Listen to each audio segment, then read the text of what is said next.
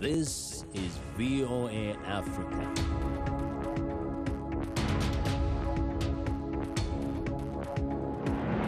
Hello, I'm Esther Githui-Ewart. It's Friday, June 11th. Welcome to Africa 54. We continue to work remotely because of the COVID-19 pandemic. But what hasn't changed is our commitment to bringing you the latest and most important news from the African continent and around the world. Here is today's Africa 54. We begin our broadcast in Ethiopia, where hundreds of thousands of people in Ethiopia's conflict-hit Tigray region are reportedly living in famine conditions, according to an internal United Nations document. At one hospital in the region, the horrors of hunger are playing out for a 14-year-old boy.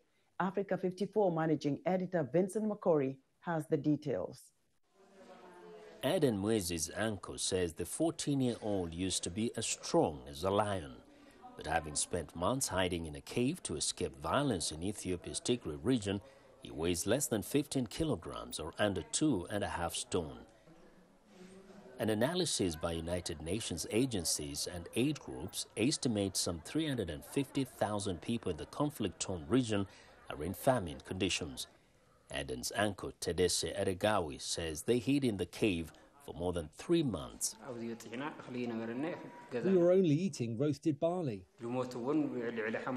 6 people died and we had to bury them during the evening, as it wasn't possible to do it during the day. Famine has been declared twice in the last decade, in Somalia in 2011 and South Sudan in 2017.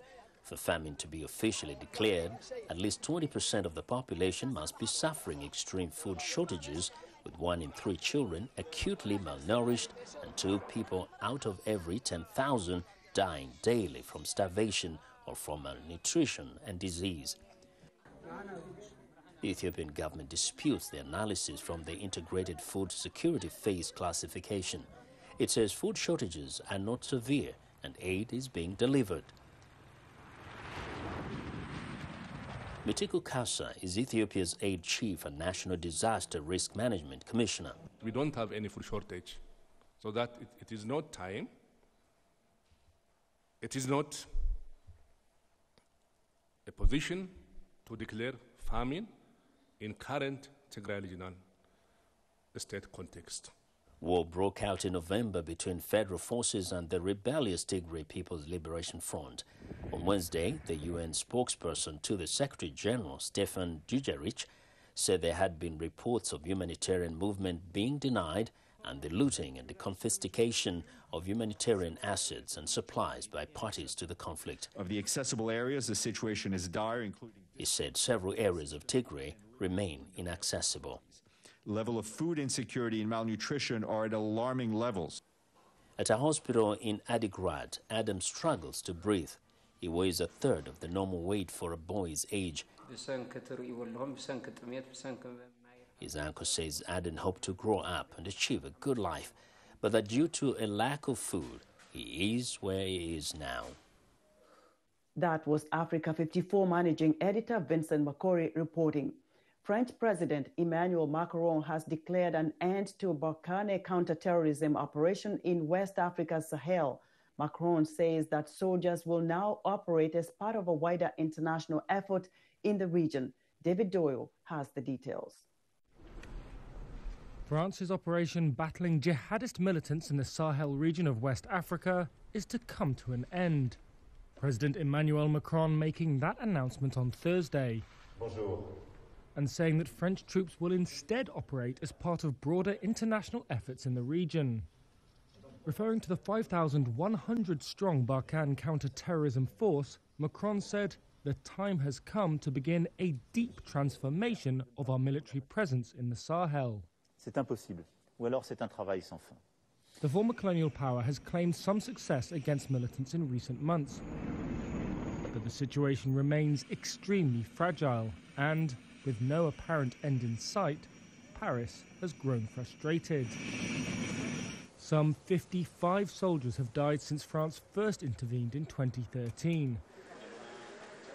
Political turmoil has also been a concern. The troop reduction decision comes just days after Malian Army Colonel Assimi Goïta took power after overthrowing his second president in 9 months. Earlier on Thursday, French Foreign Minister Jean-Yves Le Drian was in Ivory Coast cutting the ribbon on a new counter-terrorism academy. He said the International Academy for the Fight Against Terrorism in Abidjan would help regional states step up their military, security and judicial cooperation. Macron said details of the changes would be finalised by the end of June. That's after consultations with the United States, European nations involved in the region and the 5 Sahel countries: Mali, Niger, Chad, Burkina Faso and Mauritania. David Doyle of Reuters filed that report. Park rangers in Eastern Democratic Republic of Congo have arrested a militia leader, an alleged ivory trafficker whose fighters are accused of killing 19 rangers, according to authorities. The Congolese Institute for Nature Conservation said in a statement on Thursday that Jackson Muhukambuto, a former army officer who has led various militias in and around Virunga National Park, was detained in the city of Butembo on Tuesday. Virunga, Africa's oldest national park, home to over half the world's mountain gorillas and hundreds of elephants, has been plagued by violence since the late 1990s. In a recent interview with VOA's Medina Dauda, the U.S. ambassador to Nigeria, Mary Beth Leonard, spoke about the role of development initiatives in sustaining a solid security partnership between Nigeria and the United States.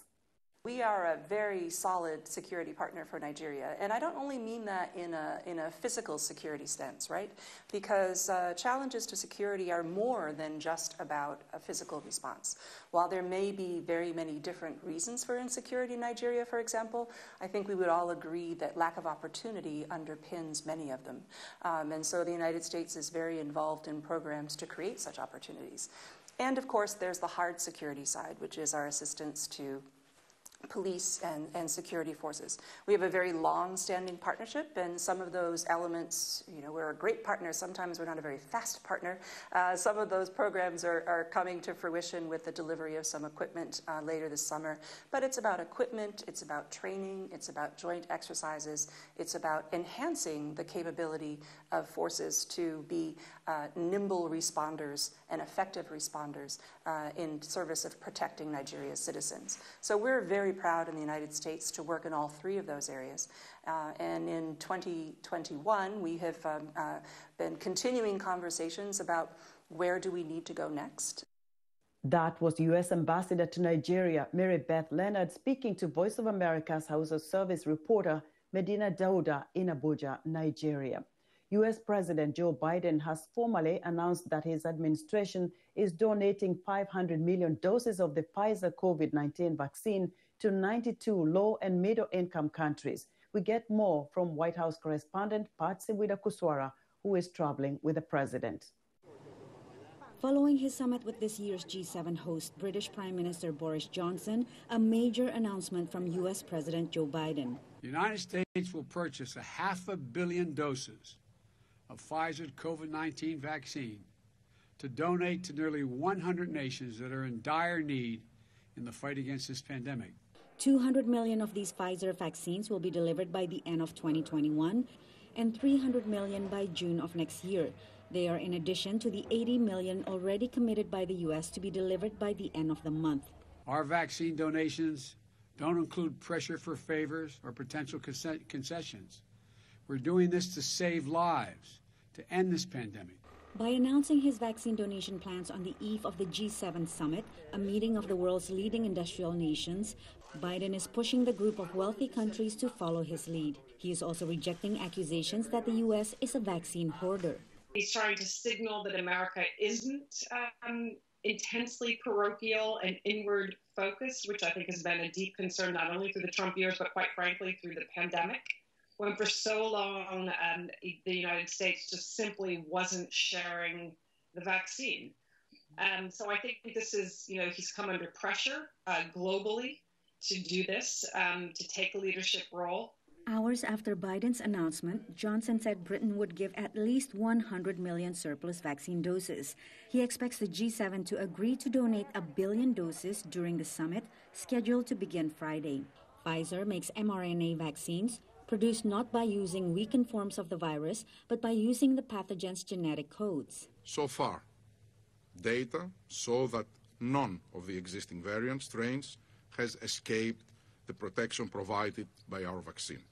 While activists welcome Biden's move, they want wealthy nations to do more to help vaccinate the world, especially those nations that have more doses than they need in the pipeline. While those doses don't exist today, and of course countries have an obligation to really accelerate the vaccination programs of their domestic populations, they have purchase contracts for more than they need. They need to negotiate now to direct those surplus doses to countries in need. This is the urgent thing that the G7 needs to agree. The doses will be delivered through COVAX, the United Nations vaccine sharing mechanism. It will cost American taxpayers $3.5 billion, $2 billion of which will be paid with funding already pledged to COVAX. Traveling with the president at the G7 in Cornwall, Patsy Widakuswara, VOA News. Experts say Russia is working to discredit Western vaccines and aggressively marketing its own Sputnik V jab. Anush Avyetsyan has the story.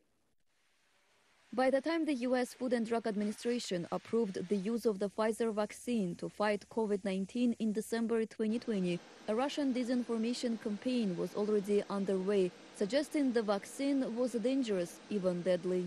Russian media outlets and online postings pushed baseless claims of people dying after receiving the Pfizer jab, or that both the Pfizer and Moderna vaccines caused blood clots. World Health Organization officials say these false claims by Russia are designed to undermine confidence in the vaccines being produced by the West. What we call the infodemic is as big a problem as the pandemic. The infodemic is indeed this information that's being spread all around the world. It spreads more quickly than the virus itself.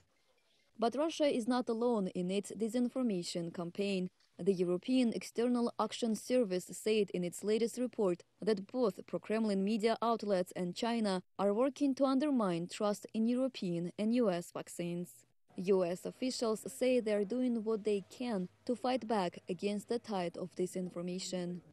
We work with a wide variety of partners, from other governments to civil society organizations, to counter this. I think that, particularly in the context of a global pandemic, where it's incredibly important to have people vaccinated, that there's a hunger for the truth, and thankfully I think there's a growing number of organizations that are ensuring that people get it.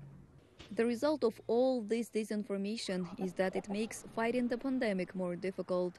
Sowing mistrust in vaccines also harms Russia, say disinformation experts, by creating distrust among Russians themselves for the country's own Sputnik V vaccine. Anusha Vitisyan, VOA News, Washington. Residents around Washington, D.C. are increasingly out and about as COVID-19 cases fall in the capital region, but reluctance to get vaccinated persists in some quarters despite extensive campaigns promoting inoculation. VOA's Laura Bowman has more.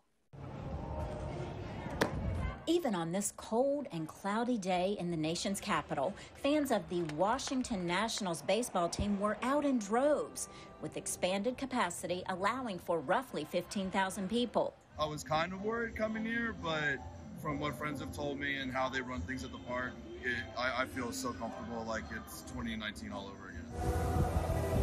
With COVID-19 deaths and cases plummeting in the Washington region, authorities are giving businesses the green light to resume most operations after more than a year of heavy restrictions. For Washington Nationals fans, this means masks aren't required for game-goers who are at least 2 weeks past a second vaccine dose. We got him his first shot the other day, so we're excited in a few weeks that all of us will be vaccinated and we feel a little bit safer. In the Washington suburb of Arlington, Virginia, restaurant owner Peter Botta is relieved that his once closed business is back at full capacity. We are operating at 100% now without social distancing. So this has been great for our business. It's been great. I believe that customers feel a lot more comfortable because they're out They're happy, they're excited, the place is alive again. But U.S. vaccination rates are not uniform. Vaccine hesitancy remains higher in many African American and other minority communities. And data suggest a partisan divide has emerged on whether to get the jab. For example, a recent Gallup poll found that almost half of unvaccinated Republicans, 46%, don't plan on getting inoculated, compared to 6% of Democrats. Democrats are likelier than Republicans to sort of support government mandates for things. I think, Republicans generally a little bit more of the anti-government party, a little bit more skeptical. National debates aside, 9-year-old Jaden Anthony is happy to have his mask off so he can eat his bacon. Since people are wearing masks less now, we can get a little closer to each other and I can make new friends. And then it's also easier to get to know them better.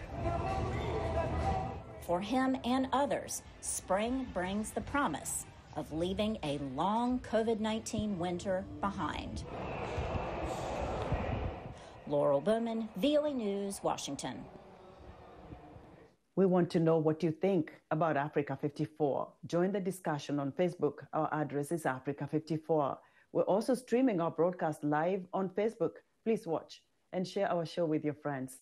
Also check out our headlines 24/7 on voaafrica.com. Still to come, a virtual conversation with one of Congo's veteran musicians, Noel Ngiama Makanda, popularly known as Werason. We'll be right back.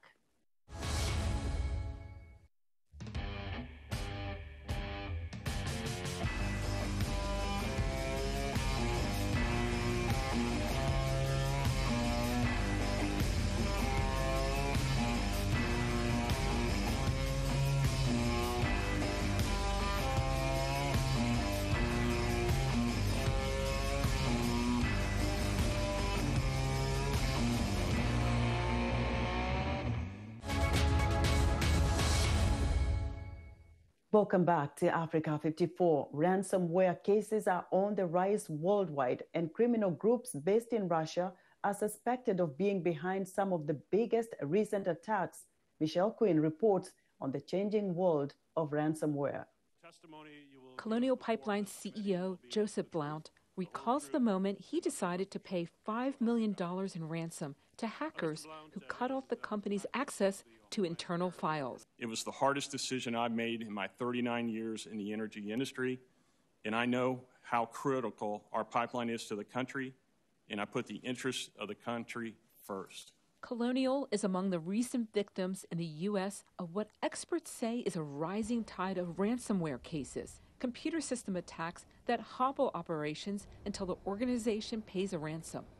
Over the past year, hackers have targeted critical infrastructure, hospitals, transportation agencies, food suppliers. Operations are borderless, and payment is in cryptocurrency, making it hard to catch the criminals. Hackers use multiple ways to exploit computer system vulnerabilities, including phishing emails that trick employees into opening attachments that launch the malware that infects the network. Once in, the hackers lock down the system, encrypt the locks, and leave instructions on who to pay to unlock the system. Hackers copy sensitive files and use the threat of releasing the files publicly as a threat in payment negotiations. Once paid, often by cryptocurrency that is hard to trace, the hackers provide decryption keys to unlock the files. The newest twist is the professionalism of hacking. Hackers offer ransomware software so that criminal organizations can get in on the action, experts say. The bad guys have got better.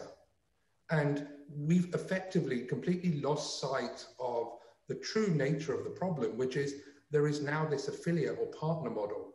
And they're effectively going out and hiring individuals to break into companies, to exploit vulnerabilities that, quite frankly, are not sophisticated. Officials say U.S. law enforcement recovered $2.3 million of Colonial's ransom, money that reportedly was going to a Russia-based gang of cybercriminals. Next week, President Joseph Biden is expected to raise the issue of Russia as a haven for cybercrime with Russian President Vladimir Putin when the two leaders meet in Geneva. The involvement of Biden and European leaders is a signal that these hacks are being taken more seriously, say experts. They're going to be taking more and more steps to actually come after this, not anymore just as a cybercrime challenge, but as a national security threat. And that will bring significantly more resources to bear on the problem.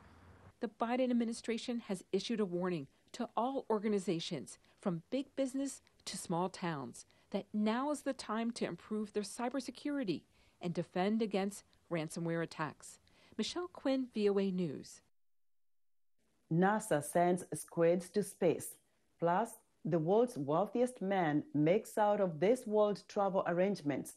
And a soccer star talks game with an orbiting astronaut.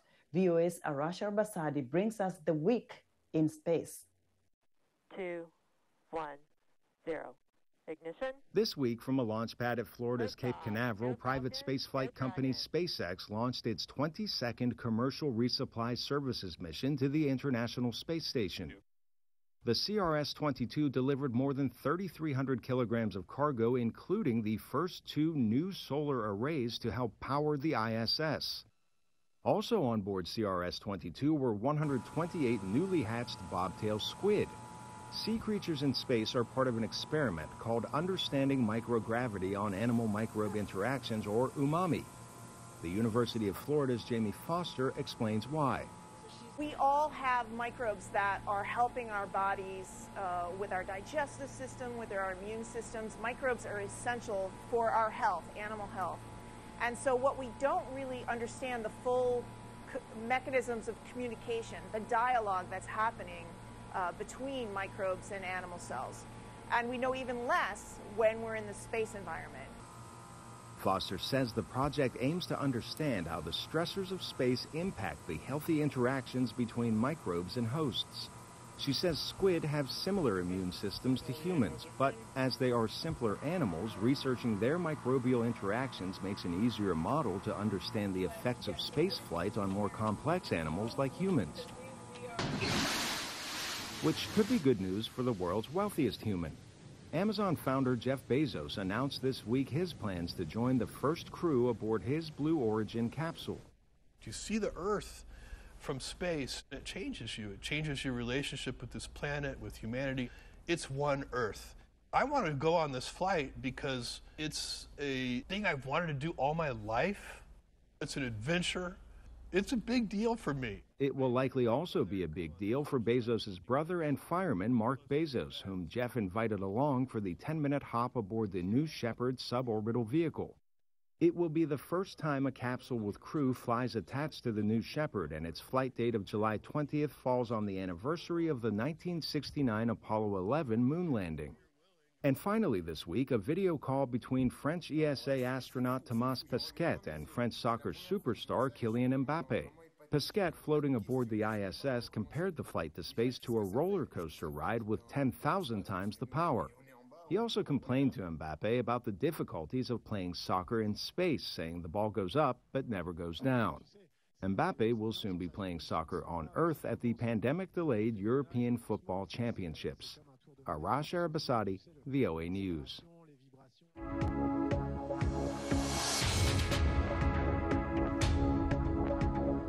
In entertainment news, veteran musician and producer Noel Ngiama-Makanda, widely known as Werason, has been a seminal figure in Congolese music since the early 1980s. VOA's ethnomusicologist and host of Music Time in Africa, Heather Maxwell, joins him in this virtual conversation to talk about his music today and its role in developing undiscovered Congolese talent. Hello, Werason. It is nice to see you. So what are you doing in the United States? I'm in the United States because I have my family here, and then I also went to Dallas. A friend of mine invited me to a wedding. This is the main reason why I'm here.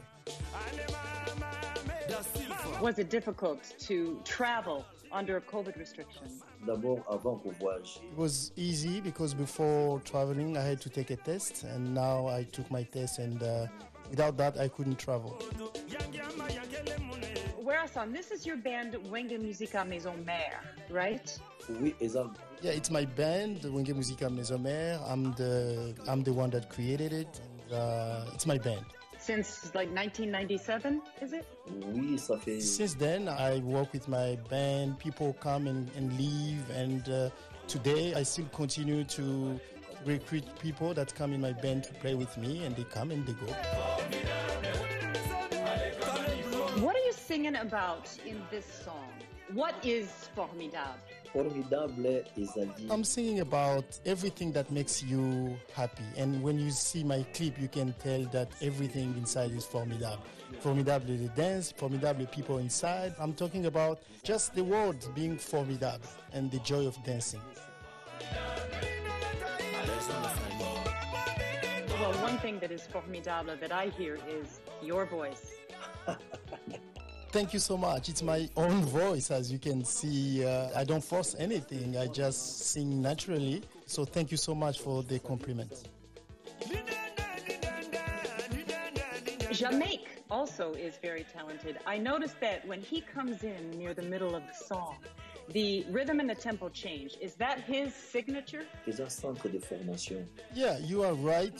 Jamaica is very talented, but most of what he is doing in the clip, as you see, is the orientation that I give to them.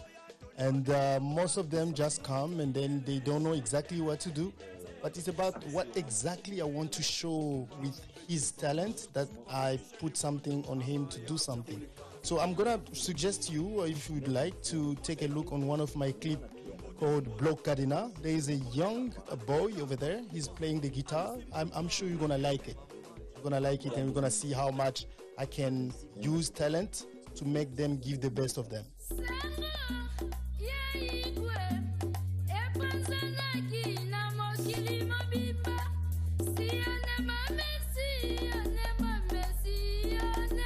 What does this gesture mean? As you said it, I'm a showman, so the move that you talk about is just, I'm doing stuff to make people dance and then to motivate people. It just, it's what I do. As a showman, you have to do stuff to make people dance, and then that's all I do. If you come to my concert, you'll see how much I can motivate people. Even those that don't want to dance, they can dance if I do that. Okay, well, Ngaima Makanda Werason, King of the Forest. Thank you so much for joining me today and taking the time out from your family time here in the U.S. I really enjoyed speaking with you, and I'm sure our audiences are really happy too. Hey Dave, thank you. It's very nice. Comment je vous aime beaucoup. Thank you. Salon Up Air na London. That's our show for today. Be sure to watch Africa 54 on our website at voaafrica.com. From all of us here in Washington, have a great weekend.